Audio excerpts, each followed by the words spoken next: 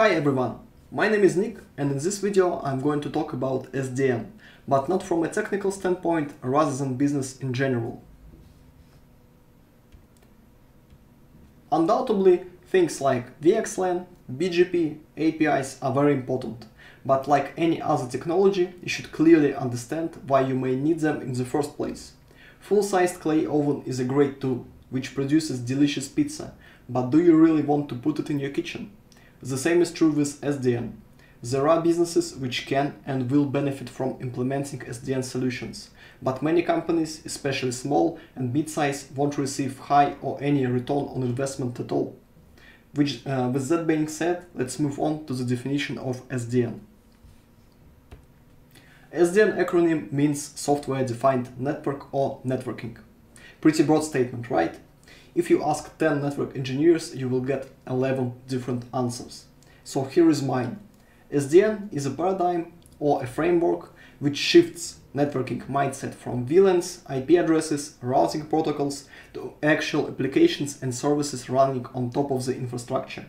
It allows you to provide robust, rapid, secure and agile networking resources with a click of a single button at a large scale.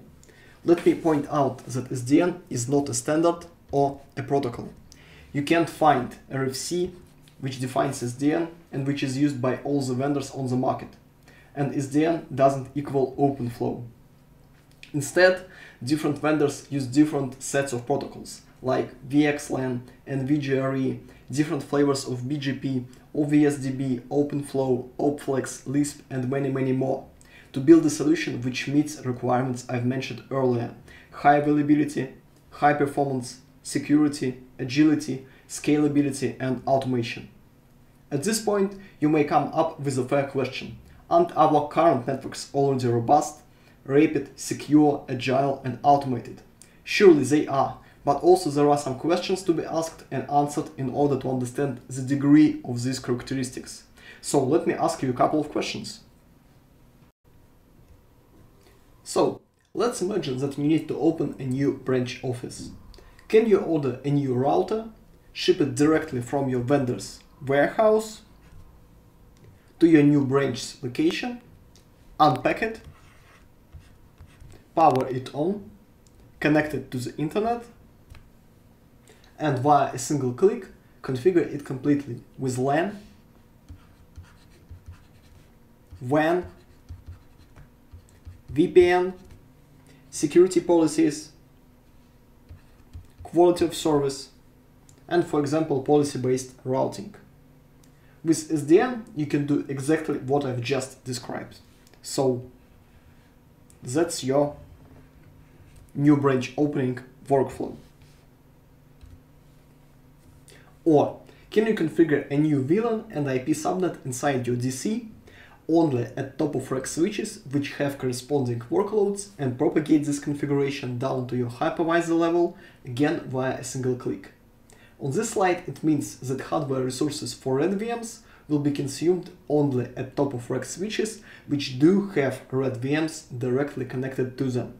These two switches in the middle, they do not have RAD VMs. As you can see, they have green VMs, yellow VMs, purple VMs, blue VMs, but no red VMs. So it doesn't make any sense deploying red VLAN and red IP subnet on them, since you will just spend hardware resources for nothing. Next case.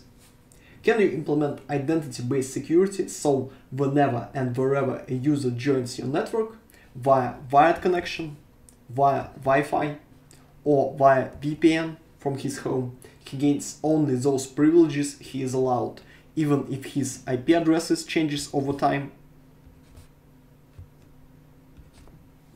or even server's IP address has changed.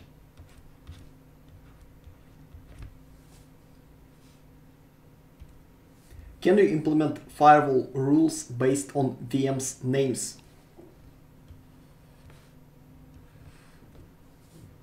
Implement them at hypervisor level, in the same VLAN, in the same IP subnet, and do not change a thing after VM migrates to another host in the opposite side of your data center, or even to your another data center. Frankly speaking, you can do all these things on your own, leveraging either scripting and coding or buying some commercial automation solution. But how many man-hours do you need to spend in order to automate devices which understand only SSH and CLI? Who is going to do that job? Network engineers or developers?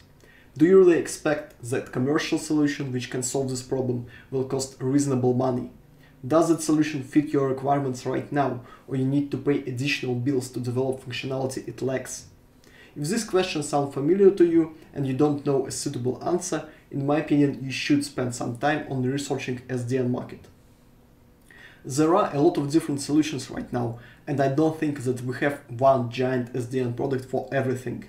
So basically there are different products for WAN, different products for data centers, and different solutions for campus networking. But let me stress some key features that most of those products have in common. So let's start with single management interface, aka SDN controller. For decades we managed our networks device by device. If you have a network consisting of 100 switches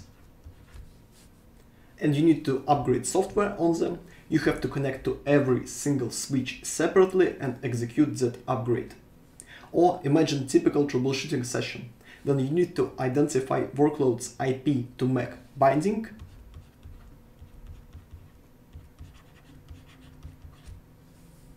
find out which switch accommodates that workload, and hope that this workload is still there and it hasn't migrated to another hypervisor and physical switch when you are finally ready to execute your show and debug commands.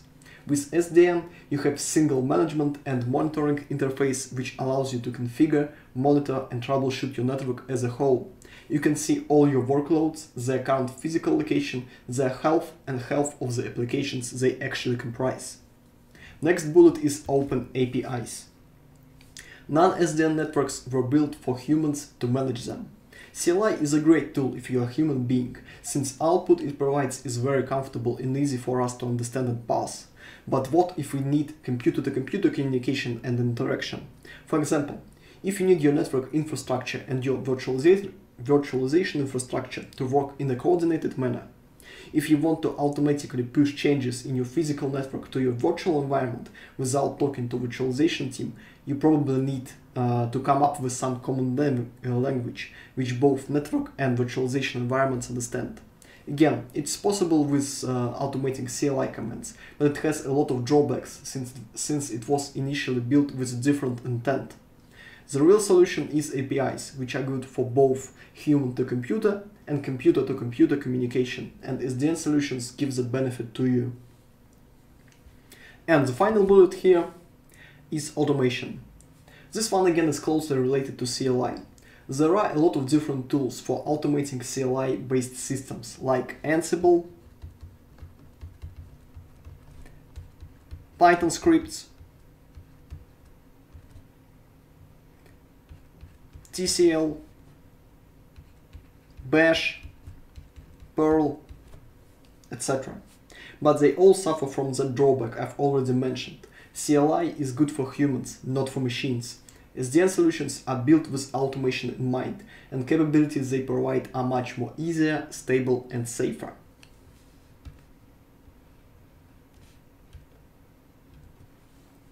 And in the final part of this video, I want to talk a little bit about how SDN fits into your overall infrastructure. In my opinion, SDN is highly related to cloud concepts, and true cloud really needs SDN in order to provide its services at appropriate speed. Enterprise IT is moving towards cloud-like model. Businesses require IT departments to provide the same kind of experience you can get with AWS, Azure, or Google Cloud Platform, to name a few. They want 2 clicks to get everything they need: compute, storage, network, security, operating system, and software. To do that, your IT infrastructure has to work in a coordinated manner. Typically, user initiates the process by selecting an application he needs to deploy. So here is our user. He selects a template from a self-service portal. Here is our self-service